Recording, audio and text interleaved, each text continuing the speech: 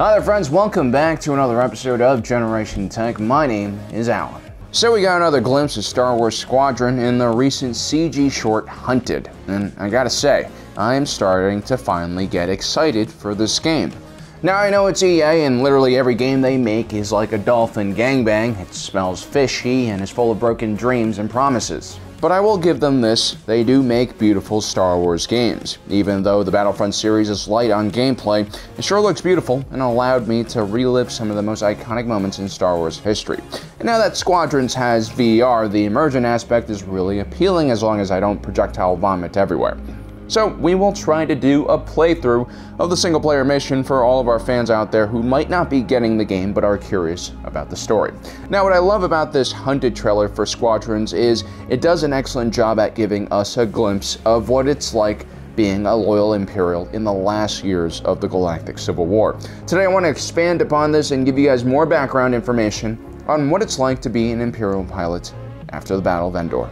Now don't forget to subscribe and hit that notification button down below. Even if you have in the past, you might have gotten unsubscribed because of various YouTube algorithm magic, because in our next episode we'll be looking at the Rebel side of this video.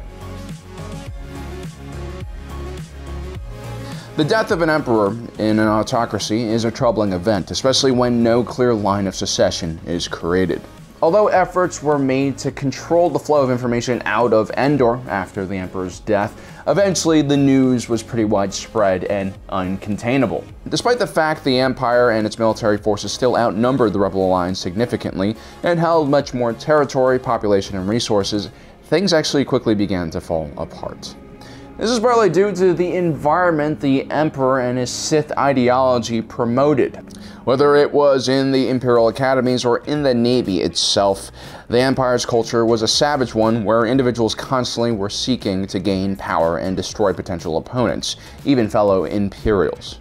This was especially true before the Battle of Yavin, when the Empire lacked any true opponents and peace and stability just encouraged corruption and infighting. And so predictably, when the Emperor fell down a massive shaft and exploded, there was an immediate vacuum of power. Vader had also died, and Grand Moff Tarkin had died during the Battle of Yavin. Mas Amedda, the Grand Vizier, aka Chief Operating Officer of the Empire, was technically in charge, but he barely had control of the world he was stationed on, Coruscant. And so the Empire began falling apart. Opportunist military and political leaders began gathering whatever resources, ships, and men they could get their hands on, and they either fled from the New Republic's incoming forces or fortified an area and established their own personal fiefdom. One of the largest factions in the new Empire was united under Admiral Ray Sloan. In half of Squadron's main campaign, you will be serving in Titan Squadron, under the command of Varco Gray, who was under the command of Admiral Ray Sloan's Imperial faction. Ray Sloan is what you would consider a good Imperial. She truly believed in the cause and wanted to end the war, and bring stability to the galaxy and preserve her beloved Empire. But in reality, she was just a puppet for the shadowy figure known as Gallius Rax. So Gallius Rax was the secret protege of Emperor Palpatine, and he was basically tasked with carrying out the Emperor's last command, the contingency plan. Palpatine believed that an empire that could not protect its emperor deserved to be destroyed, because he was a psychopath. Obviously, had the average Imperial known about this, they probably would have defected en masse. The contingency plan had several parts to it. At its core was the destruction of the Imperial fleet through many different methods. Gallius Rax would, for instance, routinely feed the New Republic locations of Imperial convoys and fleets and literally set up ambushes for his own fleet. This allowed the much smaller and less well-equipped New Republic to take out a considerable portion of the Empire's fleet in the earlier days of the last year of the war. Another part of the plan was Operation Cinder. This was the Empire's version of scorched earth warfare. Using a variety of superweapons, including weather-generating satellites, the Empire started destroying entire Imperial worlds so that the New Republic couldn't get their hands on it. It was also supposed to raise the price of victory for the Rebellion, or New Republic. Gallius Rax would eventually set up the Battle of Jakku by bringing up the bulk of what was left of the Imperial fleet to the planet and basically painting a giant target on it. During this latter period of the war, what Gallius Rax was actually doing was weeding out the weak, disloyal, and undisciplined. Whoever would survive the Battle of Jakku would go on to start a new empire. Although your average Imperial had no idea what Gallius Rax and the Emperor had planned for them, generally morale was still low, and the aura of invincibility that had surrounded the Empire was slowly starting to erode. For the first time in its history, the Imperial military was facing an enemy that had both quantity and potentially quality on its side. In the beginning of the war, the Empire definitely enjoyed an advantage in both of these categories. The Imperial Academy and Imperial Pilot Training Pipeline produced some of the best starfighter pilots in the galaxy, but many of the most talented fighter pilots and squadron commanders had actually been posted on the first and second Death Star. The loss of both stations meant that many younger officers had to step up and take senior positions that they weren't necessarily prepared for. Admiral Ray Sloan was just the commander of a Star Destroyer at Endor before quickly rising up in the ranks. Now, the main starfighter in the Imperial arsenal, the TIE Fighter, was also what I would consider a peacetime craft. It had an extremely short range and was mostly used for short-range interception. It was well equipped to deal with pirates and other civilian threats, but its lack of shields, armor, hyperdrives, and heavy weapons made it very ill-suited for the larger battlefield. And as the rebellion continued to grow in size, the battles became more conventional and much more destructive. It was simply not possible for an Imperial pilot to survive multiple missions inside of a very flimsy TIE fighter.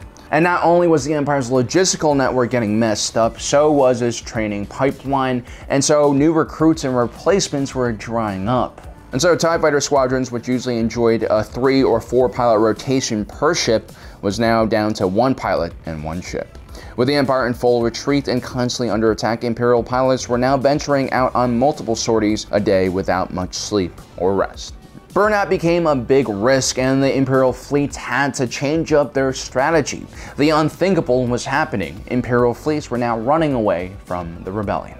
The Imperial-class Star Destroyer, once a symbol of the Imperial Navy's invincibility, was becoming a huge burden for the Empire's stretched supply lines. Capital ships were now half-staffed, half-equipped, and some were even running low on important munitions like proton torpedoes.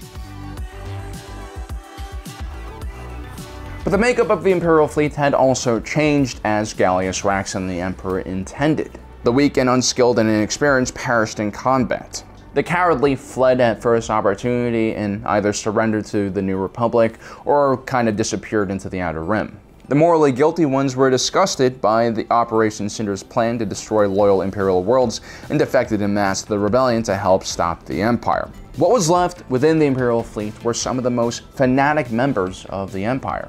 The more realistic surviving Imperials understood now that defeating the New Republic and retaking the galaxy for the Empire at this point was a lost cause. And so, what they focused on instead was vengeance. The roles had completely reversed. The rebellion had rebranded themselves the New Republic, and they were no longer carrying out guerrilla attacks and hit and runs on Imperial convoys. They now had to actually hold territory and govern, which is a lot harder to do. The New Republic was now learning firsthand that it's much harder to run and protect the stability of something than it is to destroy and disrupt it. And now Imperial starfighter pilots were acting like rebel starfighter pilots. They targeted soft New Republic targets like gas refineries, trade routes, and space stations. Units like the infamous 204th Imperial Fighter Wing, otherwise known as Shadow Wing, terrorized Republic worlds, carried out brutal civilian massacres, and was able to cause a massive amount of damage to New Republic infrastructure. The 204th was a fast and small unit based around an Imperial-class Star Destroyer and 4 Quasar Fire-class carrier cruisers. Many of the Imperial Remnant squadrons were also set up in this way.